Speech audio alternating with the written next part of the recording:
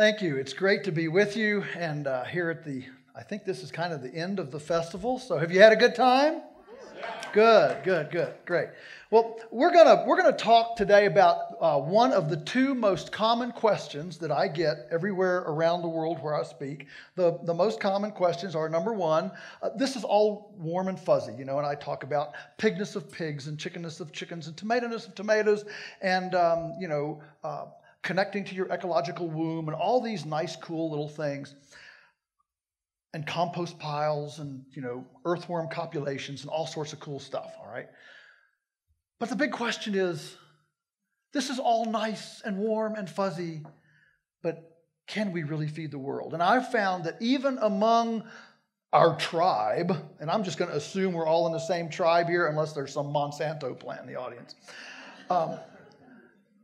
that there's this deep, concern that, if it just hadn't been for chemical fertilization and the Faber-Bosch, process and chemical fertilizers and herbicides, I just don't, the green revolution, I'm just not sure we could have fed the world. And so there's that nagging question, and I'm gonna answer that once and for all for you today. The other question is, well, this is all fine and dandy, but local food's expensive. And is this not really an elitist movement? And what can we do about price? And I'll be talking about that in California, not here. So let's deal with this first question. Can we feed the world? Can this really feed the world? I want to start with a broad understanding today of why every time you open the New York Times and see a report from the United Nations or the World Watch or the World Wildlife Fund or UNESCO or USAID or whatever, you see these reports, World Health Organization, and all of them agree that organics or ecological food production can't feed the world, and that our kind of farming can't feed the world. Well, how do they come up with the statistics, the data? So let me give you a couple real-life stories. The first one takes back about 30 years to Virginia, to our own land-grant university, Virginia Tech, which is about 80 miles south of us. And I don't have a vendetta against Tech. We're just on different planets. But basically, Virginia Tech, this was in about 30 years ago, and organics was just starting to come to the fore. People were just starting to learn how to say the O word. And so they decided to do some research there to see how productive and how efficacious organics could be. And so they had these hundreds of test plots that they'd been using since the chemical revolution. They'd been testing DDT and Agent Orange and atrazine and 10-10-10 chemical fertilizer and anhydrous ammonia and all these things since the 1940s on all these test plots. This is, the 1970s, so we're, 30, 40 years into using these test plots with chemicals. And so they say, all right, we're gonna test this. So these plots right here, these 5 will be our organic plots, and these will get our regular, cornucopia of goodies, of chemical concoctions. And so they planted a corn here in these 4 or 5, and then they planted a corn out here, and of course, the organic plots, they didn't do anything to. They just, there it is. Plant the corn. That's what organics is, right? Okay. So we plant the corn. And at the end of the season, of course, this plot's all full of weeds, got little, shrimpy corn here, and they pick it, and they measure out and extrapolate it to how much corn per acre this would be. And they go over here, and these plots are nice and big and green and nice, bushels of corn and all this, and they extrapolate that out. And I can well remember, I was, maybe in my late teens or early 20s when our Commissioner of Agriculture in Virginia came out with his official statewide report that based on this research at the taxpayer-funded Virginia Tech land-grant university, if we went to organics, we would have to pick which half of the world to kill because we could only feed half of the world. Now, anybody familiar with agronomy and the soil life food web and all that, what's the big problem with the research that I just put forward? What's the problem?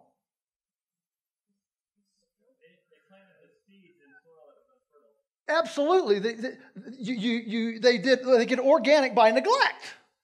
Yeah, it was over here they put on all this stuff, and here, those of us who do this, we know that after a soil's been sterilized to death and chemicalized to death, it takes at least 3 to 5 years to replace all of the gibberellins and the azotobacter and the mycelium and the fungi and the nematodes and the protozoa and the earthworms and all that cornucopia of soil life that numbers more in a healthy handful of healthy soil than there are people on the face of the planet. I mean, it is a community of beings. It's a fundamental community of beings. And they're all, eating each other and dissecting and having meetings and going to Wanderlust festivals and doing all sorts of crazy things, I don't know what their yoga moves are, but anyway, this is an amazing community of beings that doesn't even register on the radar of Wall Street. In the newspaper, we see the Wall Street, the Dow Jones Industrial Averages going up and down. We don't have a similar, graph for the earthworms. We don't have a graph like that for the mycorrhizae. Another parking lot got paved. Ecology went down. Those kinds of things. So we have this kind of research. And that is what fuels the entire data collection system. Let's take the UN Long Shadow report, talking about how cows are destroying the ecosystem, and all of the research is based on continuous grazed herbivores, which are not biomimicry, and on a feedlot, grain-based diet system at the end. That is also assaultive of the herbivore role. The herbivore role in nature is to be a pruner of the perennial forage to prune it back to a fast teenage production cycle, what I call a biomass accumulation restart button. That's the role of the herbivore in nature. That's why there aren't any ecosystems except Antarctica that don't have any herbivores. Think about it. Guinea pigs and llamas and alpacas and giraffes and elephants and rhinos and sloths and kangaroos and reindeer and buffalo and cows and sheep and bighorn sheep and reindeer and there's a lot of herbivores. Why? Because plants need pruning, just like a viticulturalist would prune an orchard, or a vineyard, and an orchardist would prune apple trees to stimulate more verdant, productive growth. So the herbivore prunes the forage to restart the fast S-curve part. See, the lower part, all grass grows in an S-curve. The lower part of the S, I call that diaper grass. This is teenage grass, and this is nursing home grass. Okay? So the point is that if you overgraze or undergraze, in both cases, whether it's senescence or whether it's pounding into the ground, in either case, you stop the photosynthetic activity, the flow of solar energy into biomass to decompose to feed the earthworms. All right. So if we want a vibrant ecosystem, we need the herbivore to prune that off. But that is not the system that our conventional agriculture has. And so when the United Nations or when some PhD professor studies the existing system is completely broken. And so the data, obviously, is making the assumption of an assault on ecology rather than studying a system that is a massage, a caresser of this ecological womb. And so, when you open the newspaper, when you see the scientific reports, the data is skewed. The data is wrong. The thing you have to understand is that science is not objective. Science is fundamentally subjective because it only answers the questions that can be posited in the mind of the seeker. And the seekers of our data currently have to come through the sieve of credentialed, accredited systems of thought of the scientific community that don't allow them to think about biomimicry and caressing this ecological underlying. They don't even think that animals are biological beings. They view animals and plants as just inanimate particles of protoplasmic structure to be manipulated however cleverly hubris can imagine to manipulate them. And so the only question is, how do we grow it faster, fatter, bigger, cheaper? And intuitively we know that that's not a very good goal. I mean, that's why the average NFL football player is dead at 57. When your neck is bigger than your head, you're a freak of nature. Nature weeds you out. That's the way it works. Nature tends toward balance, you see. And so a mechanical view of life is a fundamental assault on life. Life is fundamentally biological, which is not mechanical. What's the fundamental difference? The fundamental difference is living things can heal. Machines don't. You know, if you have when you go home today, if you have a thump, thump, thump in the right front wheel bearing of your car, and it goes out, you can get out of your car and you can lay hands on that wheel bearing. You can apologize. Oh, I'm so sorry, I didn't lubricate you. You can ask forgiveness all day, and you can beg. You need to rest a little bit. Okay, you can rest. I'll go here and let you rest for a day. You can let it rest for 5 years. When you get back in the car and start, what's it going to do? Thump, thump, thump. Right? Machines don't heal. Life can heal. Because we can abuse the ecology. And guess what? We can come in and heal that abuse. We can abuse a relationship. And forgiveness can make it heal. Life is not mechanical. And yet that's the underpinning of the whole genetically modified organism movement, is viewing the sacredness and the holiness of, this is Sunday, isn't it? Okay, that's fine. We can talk about holiness of the genetic DNA. Whether you're a creationist or an evolutionist, the point is that where we are is where we are because fundamentally design works. And there are a lot of hurdles to make sure that we don't view it as machinery. I mean, the closest nature's ever let us come to messing this up is mating a horse with a donkey, and it gives a what? Mule. And what's interesting about a mule? They're sterile. It's like you can go this far but no farther, and we come, like a bunch of swashbuckling pirates, coming into this sacred place and making beings that nature has lots of protective walls, security systems to make sure that these speciations don't get breached. So the reports that you read, I'll just give you another example. So a PhD says he's going to research GMO rice production in Vietnam. And so he takes his dutiful little, master's students, assistants, with him over to a summer research project in Vietnam, right?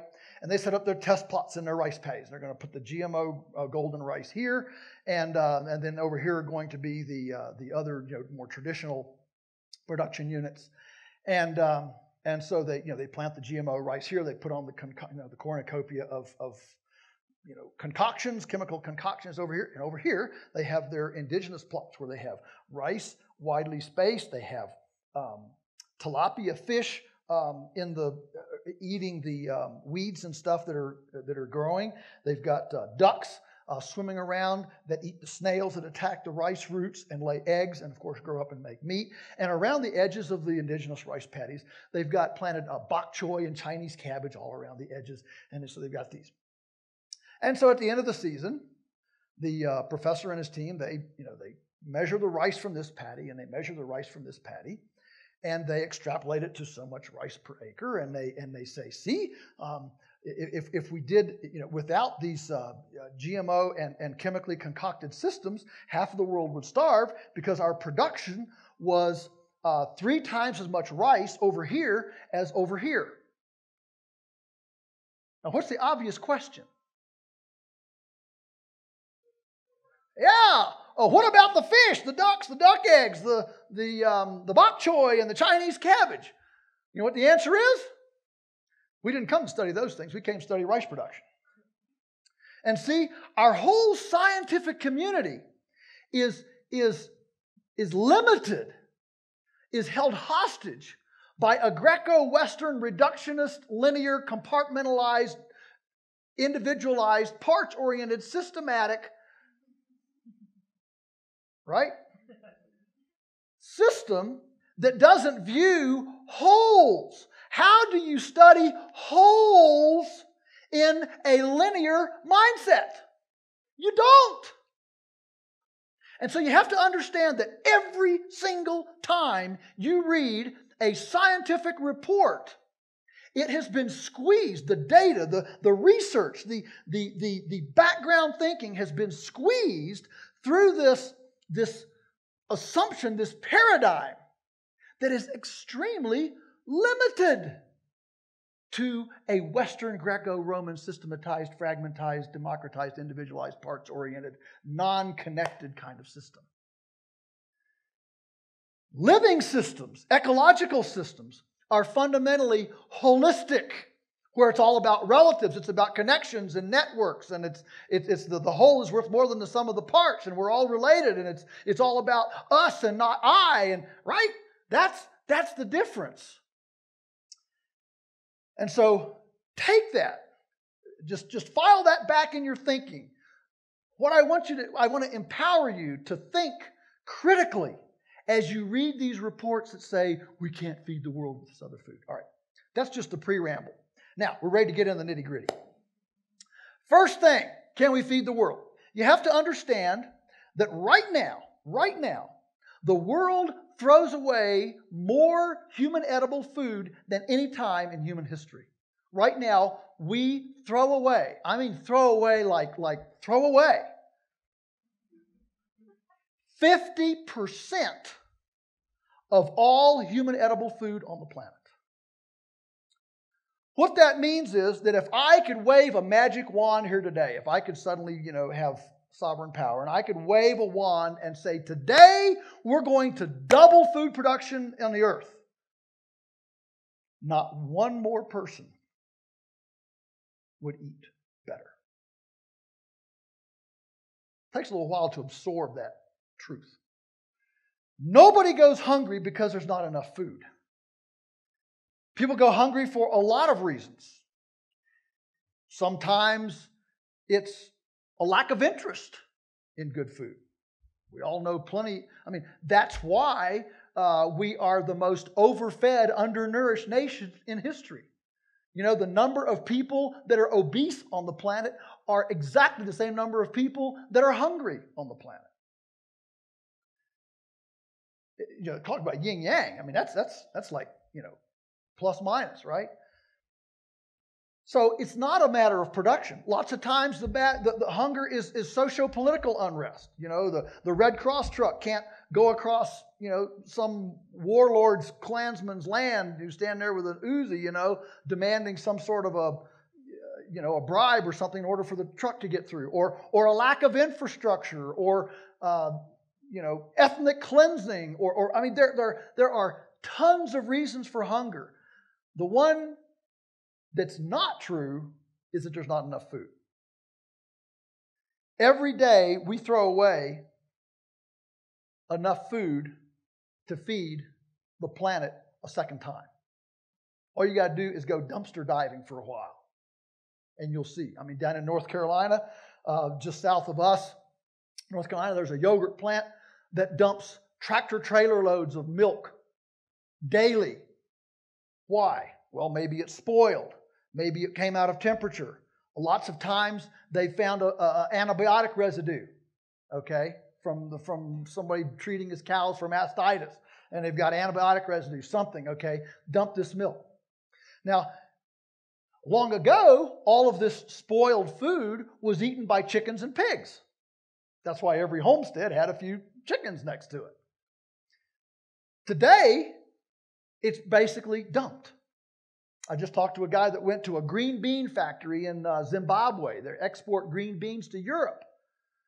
And they actually sell about 2 tons a day in this processing center, but they throw away 5 tons a day. Why? Well, they're crooked, or they're too long, or they're too short, or they have some little blemish. You go to the supermarket. Go outside the produce stand. Outside you will see enough food to feed the entire area. I talked up in Ontario to the Rural Mayors Association of Ontario. Had a mayor come up to me, subsequently came down to visit for the farm, and they had a farm nearby that grows a butternut squash. Now, I don't know about you, but I love butternut squash. That's like ice cream, almost, not quite, but it's good stuff. All right, and so they had this farmer in their community that had a contract with a big, food processor to grow butternut squash. So, he was supposed to grow so many pounds, and they had a drought that year that didn't do very well.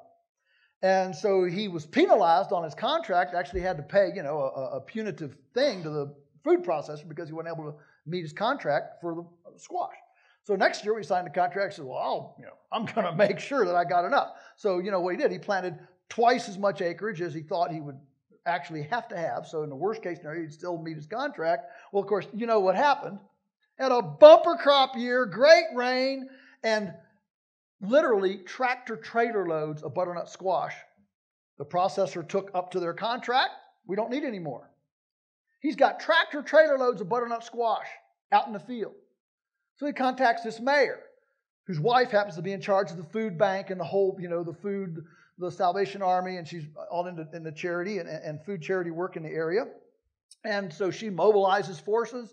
And at the end of the day, they were only able to salvage about 3 wheelbarrow loads of butternut squash because all of the people that they served through the food relief program looked at the butternut squash and said, what do you do with this? They're used to stuff in a can or in a frozen dinner. And this happens every day all around the world. The fact is that there is plenty of food being produced,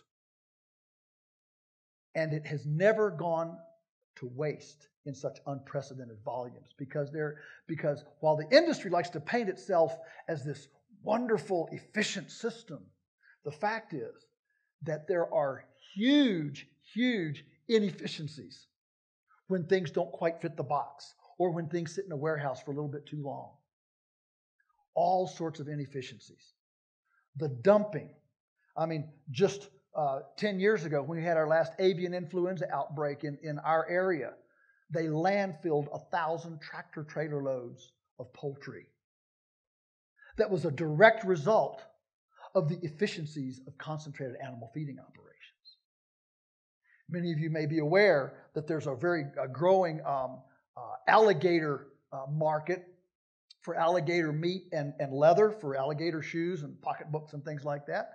And they're trying to situate these next to pig CAFOs down south. You can't grow alligators up in New York, right? So they're locating these down south near the pig factories, so all the dead pigs in the factory, in the confinement animal factories, can be fed to the alligators, and now you can salvage those dead pigs, and to at least turn them into alligator leather and meat to be sold in exotic restaurants and make handbags and sandals for, nice discriminating customers. So these are amazing inefficiencies of the system, of the industrial system. They're huge inefficiencies. Now, why have we gotten to this kind of prejudicial look? All right, let's go back to history. Let's go set the context. We're going to go back in time, and it's 1910. 1910. I don't think anybody in this room was born in 1910. So let me refresh your memory about 1910 because I was there. All right. 1910. Every metropolitan newspaper in the country is printing editorials about the demise of the urban center. The city in America is dead. Why? Because they're covered up in horse poop. 1910 is right before the Model T Ford. Nobody could foresee that at that point. And so the urban centers, which were attracting people flooding out of the rural countryside to come to the new factories in the industrial engine of America cranked up, and the urban centers needed all this labor, and so farm kids were coming to the cities, flocking to the cities. But remember, the cities did not yet have electrification. Street lamps were still run on heavy oil. It was one thing to raise, to be in the country and only take a bath once a month. It was quite another to be in a city and not take a bath once a month. It was one thing in the country to have a horse with a stable. It was another thing in the city to have a stable next to every house. In a time before mechanized transportation, where there simply wasn't enough mule trains and ox carts and teamsters running wagon loads of poop out of the city and hay and grain and fodder into the city. It was inefficient, and so the poop was building up. It was in the street. It was in the gutter. It was you drug it into the confectionery shop when you went in. You drug it into your hotel when you went in. It was on your shoes. It was everywhere, and everybody was tired of shoveling poop. Poop was everywhere. There were flies everywhere. There was no refrigeration. Are you with me? There was no indoor plumbing. Plastic pipe had not been invented yet. Okay? There was a universal concern at that time, a worldwide concern, that the planet would starve to death. Because remember, by 1910, Pa Ingalls and his family had already gone west. There were no more virgin lands to exploit. In the U.S. and Australia, which were the last two frontiers, Australia was fully developed, the U.S. was fully developed. There were no virgin lands to go to. And the soil loss and the erosion loss and the lack of productivity of the old plantation South and the old farm of the eastern part of the country, it was worn out. And there was this huge question: how do we feed the world? How are we going to grow? And so many of the leaders thought we were actually going to all starve to death by about 1925. You can read about it. How do we do that? Well, two groups of people started looking at that question. One dated back to Justus von Liebig, the Austrian chemist, who in 1837, using vacuum tubes, made his great announcement to the world that life is simply reconfigurations of nitrogen, potassium, and phosphorus, and basically launched the chemical view of agriculture. There was another view that grew out of the Romantic period. Bysshe, Shelley, Keats, and John, Audubon, and the early, John Muir, and the early leaders of the environmental movement there, who said life is not just chemical. It's more than that. It's biological. And these two groups of people tried to figure out, how do we maintain soil fertility? Well, interestingly, about that time, we came to two great worldwide catastrophes: World War I and World War II. And interestingly, what is used to build ammunition and bombs is what? Nitrogen, potassium, phosphorus. Amazing. So the war effort, through tons of money and science, laboratories, distribution, mining, chemistry, all sorts of things at developing nitrogen, potassium, and phosphorus in the war effort of World War I, World War II. Meanwhile, behind the scenes, taking the biological thread, was a very quiet Britisher working in India, still a protectorate of the British Empire, named Sir Albert Howard. And Sir Albert Howard, he wasn't Sir Albert Howard when he started, he was knighted later, but Sir Albert Howard worked in India. And what he did there was develop the scientific formula for aerobic composting. See, if you go to any agricultural or historical museum, and let's say you go to Williamsburg or Jamestown or Plymouth Rock or any of the old, kind of heritage American living history museums, you know what you'll never see? You'll never see a compost pile. It wasn't done. It wasn't done. And so Sir Albert Howard, working there with his whole career from about 1910 to 1940, developed the nitrogen, the water, the microbes, the air for and temperature requirements for modern scientific aerobic composting, which he introduced to the world in his 1943 iconic book, The Foundation of Sustainable Agriculture, we'd call it, An Agricultural Testament. I think it's fascinating that the scientific aerobic compost pile came to the world about the same time as the Green Revolution in chemistry, in chemical agriculture. They were about the same age. The problem was that to do large-scale on-farm carbon cycling through composting required an infrastructure that had not yet been developed. And farmers and everybody was tired of shoveling poop. We didn't have chippers. We didn't have the internal combustion engine available. Many rural areas didn't even have electricity. Our area of Virginia didn't get electrification until 1950. Some areas of the U.S. didn't get it until the 1960s. Some down in Georgia. So we didn't have that. We didn't have water conveyance means with plastic piping, so we couldn't keep the water up in the compost the right way. We couldn't pour concrete pads to make sure that we could manage it. We didn't have tractors with front end loaders. Farmers were still using mules in my part of the world until the mid 1950s.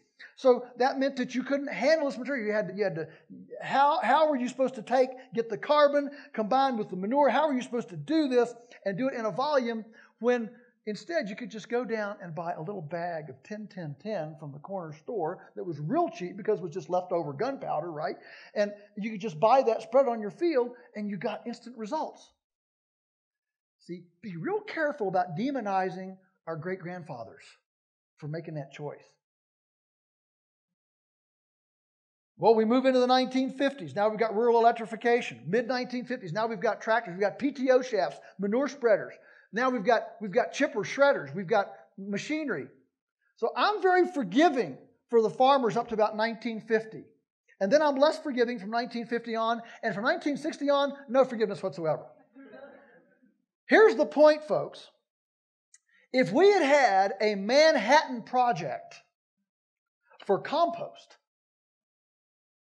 not only would we have fed the world, we would have done it without three-legged frogs, infertile salamanders, and a dead zone the size of New Jersey in the Gulf of Mexico. That's the truth. The fact is that the emphasis of the entire world, and certainly our culture specifically, was focused on chemical NPK for the war effort and funneled billions of dollars into the research, the distribution, the packaging, the building of the industry to make NP and K. And after the war effort, all of that investment was just sitting there, war effort subsidized, are you with me? To be released on the American landscape and the farming landscape that was starved for something besides shoveling poop and infertile soils. And so farmers gobbled it up. And the Extension Service and the USDA sent experts into the field with great big, alphabet soup credentials behind their names to promote this.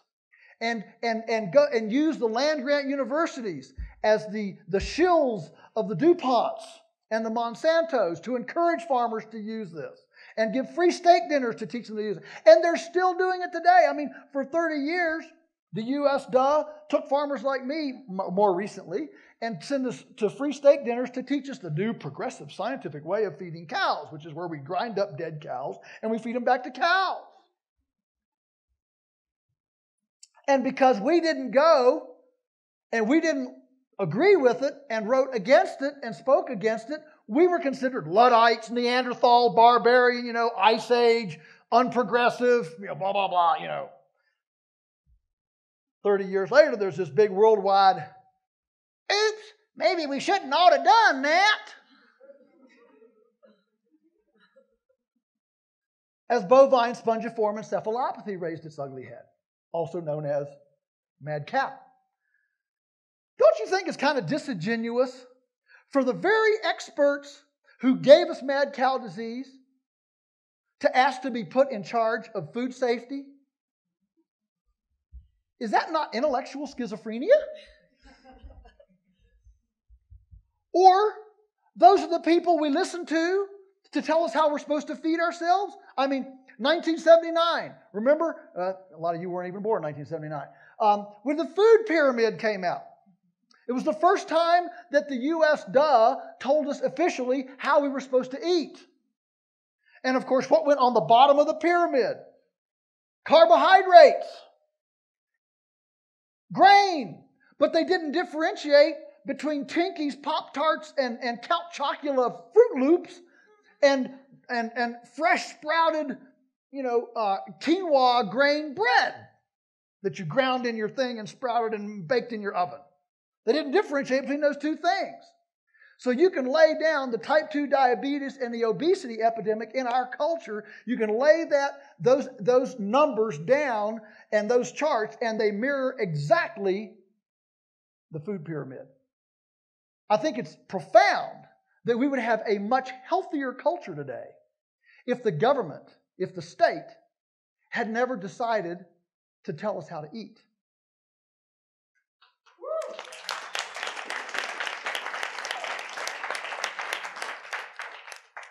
So, here we come. We come through the 40s. We enter the 50s. By the time the 60s roll around, guess what? We've got PTO. We've got plastic pipe. We can get water. We've got efficient pumping. We've got all sorts of cool stuff to really leverage, to metabolize Sir Albert Howard's gift. You see, the truth of innovation is that there's always a ragged edge of infrastructure and logistics and information and policy behind the point of the innovation. Right now, in our culture, we're wrestling with the e-commerce innovation. eBay, Amazon.com. What's the problem? Well, the problem is that a lot of local and state taxes are funded by sales tax, right? Sales tax is predicated on a physical cash register presence, cha-ching, interface between customer and seller, where you can siphon off that sales tax amount. Well, what happens when there's no physical cha-ching? Suddenly, there's no tax collection. All right? Now, it's getting sorted out. As you know, you can watch the newspaper every day and you're seeing it get sorted out. But there's a lag time for the innovative thing to be completely metabolized so that all the infrastructure and the understanding went along with it. That's exactly what happened with Sir Albert Howard's composting. He was able to develop it in India during the 1930s because he had cheap labor, lots of organic matter, and he had an interest in this. And so he used, cheap Indian labor to use machetes and chop carbon and shred it up and do these experiments that would have already been cost prohibitive in the U.S. where labor was far more expensive. And so it took 10 to 20 years for the most rudimentary infrastructure of carbon handling with front-end loaders and chippers and shredders and water distribution systems and PTO-powered manure spreaders and the most rudimentary infrastructure to be able to leverage his innovation, which was scientific composting. Are you with me? The private sector financed all that.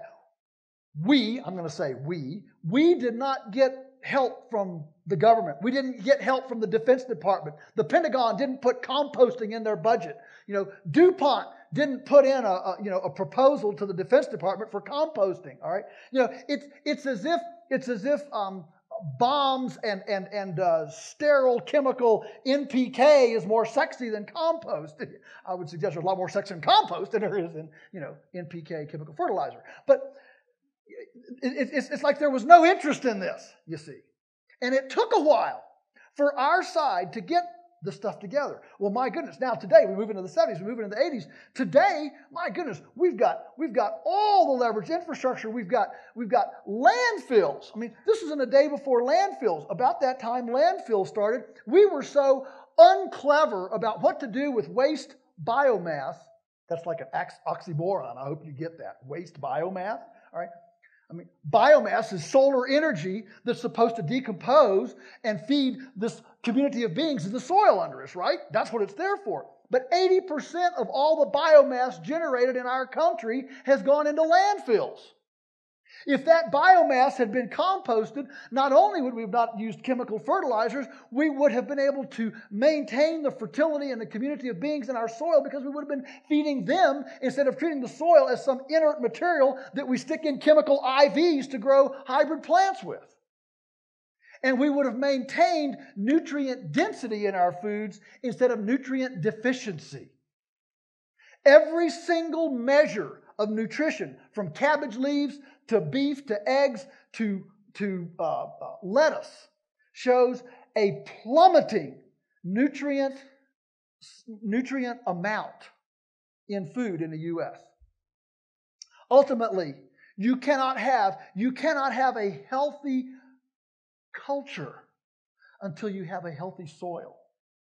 Just to show you how prescient and prophetic Sir Albert Howard was, in 1943, an agricultural testament, listen to this quotation from the book. He said, when we feed our soils with artificial manures, that's what he called chemical fertilizers, artificial manures, it grows artificial plants that feed artificial animals, that create artificial people who can only stay alive by using artificials. Tell me the guy wasn't on. See, the problem, folks, is not that we don't know. The problem is we don't do. See, we've known this cycle. We've known how this works for a long time, and we haven't leveraged it. But now we have all the infrastructure. We have the distribution systems, and in fact, I would even suggest that if the bonanza of petroleum, I'm going to call it a bonanza. I mean, never has humankind had cheap energy at its fingertips. Think about it. Never. I mean, before petroleum, if you wanted to go somewhere, you had to saddle up a horse that you had to feed and groom. Right? If you wanted to go somewhere, you had to get in a ship and wait for the wind to blow. All right? I mean, it's just hard for us to conceive of a world that doesn't have cheap energy. And that cheap energy, I would submit that cheap energy came right at a perfect time in humans' history when we had enough know-how, mechanical ability and chemistry and knowledge and microscopes and an understanding to leverage what should have been a bonanza of soil healing, composting, organic matter, feeding of the soil biotic community, and healing all the lands that our humanity had destroyed for all these years. Instead of healing it, we just took it, put it into chemical fertilizer, and continued to rape and pillage and assault the ecology and our ecological umbilical. So we have the know-how today. We have the technology today to do that. I mean, now, my goodness, now we've got electromagnetically charged foliar fertilizer emulsions sprayed through, special tubes that are beaming out calypso, Caribbean music, to make the stomata open real wide and, receive foliar fertilizer. I mean, we have all sorts of cool stuff. The fact is that our side is spinning circles around the other side. They just don't know it yet. And there's a tremendous amount of inertia to protect it. You have to understand. When people say, well, yeah, that makes sense. I mean, I understand that. And then they come to our farm and they study the production. Yeah, we're producing 5 times, what anybody else is doing and all this. And they say, well, why don't other people do this? The answer is, if this became widely used, it would completely invert the power, position, prestige, and profits of the entire food and farming system in the world.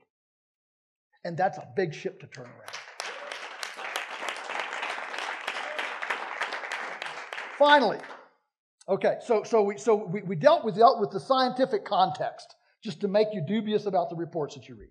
Number 2, we dealt with the historical context of how composting developed and how the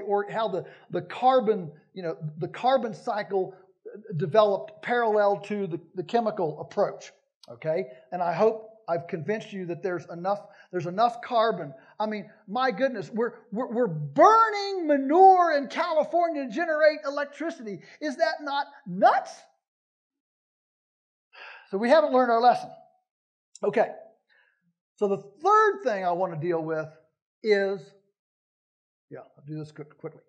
The third thing I want to deal with is that fundamentally we can only feed the world when we have an integrated food system, not a segregated food system.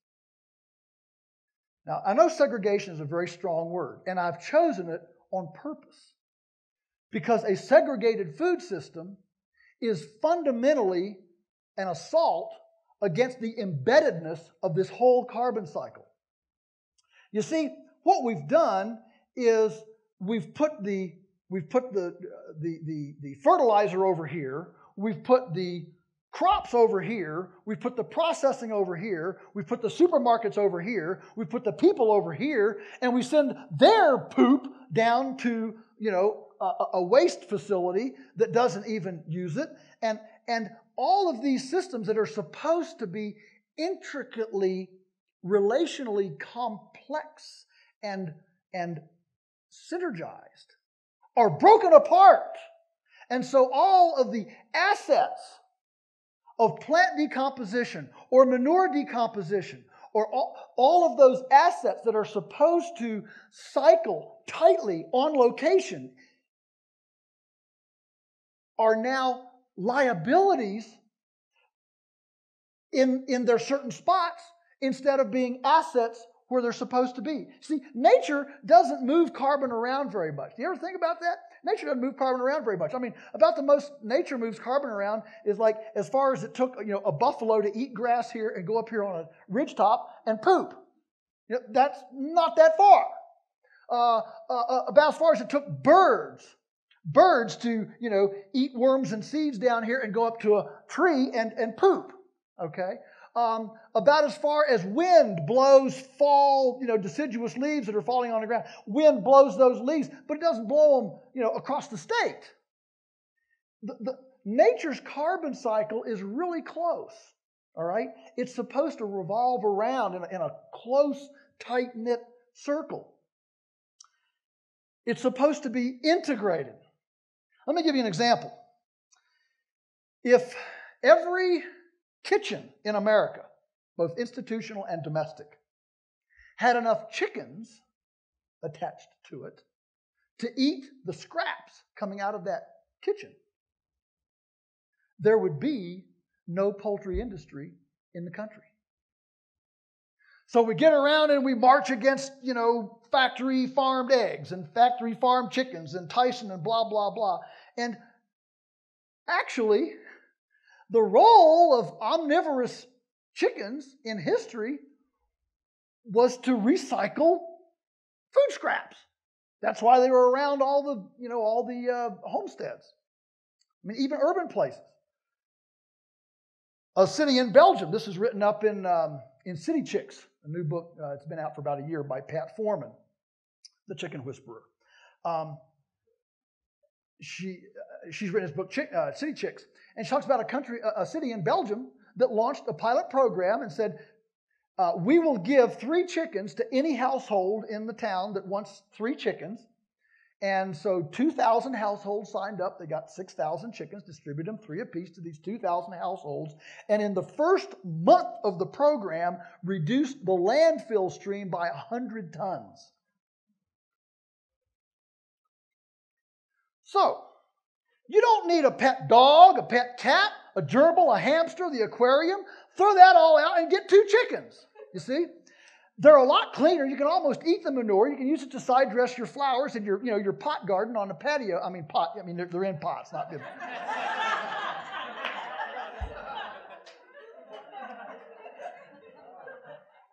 And then you don't have to worry about the compost bin, or you can have vermicomposting and feed it into the earthworms. And see, what we've got today, we've got colleges that are giving Greenie Awards to the dining services when they're so progressive that they separate out their kitchen scraps into compost bins so they can go on a diesel truck to go 10 miles out of town to a composting facility so that after it's composted, it can come back to the campus and go on the azaleas and the rose bushes to beautify the campus.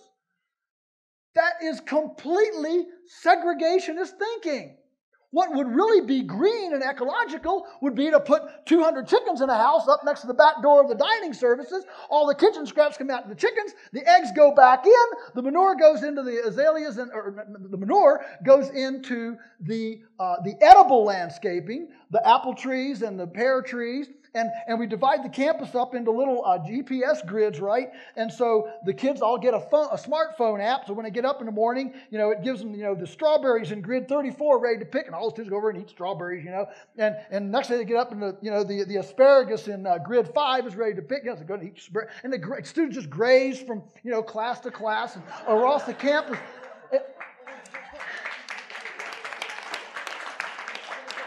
And suddenly, folks, with an embedded, integrated system, instead of living paranoid and in fear of scarcity and running out of things, we're suddenly nested into the abundance that is our womb. And that has tremendous spiritual, emotional, economic, and ecological consequences. So as we look to how do we feed the world, the question is not so much, whether compost works. The question is not, whether local systems work. The questions are these big questions. The question is, how do we create an integrated, embedded food system in this nest? How do we walk? How do we move on this planet in a way that heals it instead of rapes it? How do we caress our nest as a lover rather than demanding from it like a rapist? That's the question of our day. And fortunately, all of us, in some sphere of influence, in some way, can participate in this great, sanctified, reverential, holy ministry of healing the planet. God help us to do it. Let's all understand that the future we paint for our children and our grandchildren will be painted one bite at a time by the food choices that we make. And I'm not here to throw a big guilt complex. I like a Snickers bar about once a year too. All right? It's okay. I'm not here to create, food Nazis. All right? But I am here to pose the question. At the end of the week, has my eating, has it helped the earthworm or hurt the earthworm? Has it built soil or hurt soil? Those are the questions that we need to ask. And as we ask those questions, we can participate. So fundamentally, we can feed the world. We can feed the world if we localize our decision makings and our participatory power. What this means is we have to get back in our kitchens, folks. We can't just live on boxed stuff. We can't live out of the microwave. Fundamentally, we need to bring, if we're going to have an integrated, embedded food system on our patios, on our rooftops, in our backyards, at our farmers markets, at our CSAs, at our roadside stands, at our metropolitan drop points, at whatever it is, how we interact. What it means is we need to treat the supermarket like a bad food addiction, and we need to get proactive about coming to our kitchens that have never been so techno-glitzy gadgetized, but been so unused. I mean, no culture's ever spent more money remodeling kitchens and been more lost as to where they are. I'm not talking about going back to, wringer washers, hoop skirts, and hearth cookings, as romantic as that may sound to somebody. I'm talking about using our Cuisinart, using our slow cookers, using time bake, using, all the dehydrators and all the cool stuff we have to ultimately participate in both growing and accumulating. Turn off the TV and go find your food treasures in your community. Every community is surrounded by integrity farmers that are building soils that do care about the ecological profit loss system, and that is far more important than the Dow Jones Industrial Average. We need to be patronizing them, bringing their whole foods into our homes, preparing, packaging, and processing them, so when we lie down at night with our beloved, we are nearby within touching distance of the earth's abundance, which is a visceral object lesson of grace and provision and sufficiency. And that will help our attitude, it will help our health, and it will help our conscience in fundamentally participating in the healing of this nest that we call the earth. I hope we're up to the task, and I send you forth to touch yourself, to look in the mirror and say, what can I do? And do one little thing. Don't try to solve it all at one time. And just remember that the earth that our children will inherit will be built by the trillions and trillions of individual decisions that we make as we go from here day to day. Do we go to the Caribbean cruise when all the tomatoes in the community are, a week before frost? Do you know that when the tomatoes are a week before frost, all the tomatoes talk and say, let's all ripen this week? Yeah. And they do. Well, if we plan our Caribbean cruise the week the tomatoes harvest, all those tomatoes get thrown away. And that happens all around the place. Those need to be turned into salsa and juice and canned and packaged for winter. So we're not buying tomatoes from Cancun and Peru in February. Are you with me? And we need to be putting solariums on the sides of our houses. All the southern sides need to have solariums on them so we can grow mescaline mix in January, and we can heat our houses with passive solar. This is not high tech. We need to change our plumbing to all of our gray water going into a sump so it can go into the toilets, so we're not using potable water in the toilets. I mean, that drops our water consumption in half. I mean, there are so many low tech, really basic things that we can do. I know it's easier to write letters. It's easier to send nasty emails. It's easier to sign petitions. It's easy to talk. I'm encouraging us all to walk. God help us to do it. Thank you for letting me visit with you. Now, may all of your carrots grow long and straight. May your radishes be large and not pithy. If you're running chickens, may the neighbor's dogs not know what a chicken is. May your culinary experiments be palatably delectable. May the rain fall gently on your fields, the wind be always at your back, your children rise up and call you blessed, and may we all make this a better world than we inherited. Thank you so much for letting me visit with you. Thank you.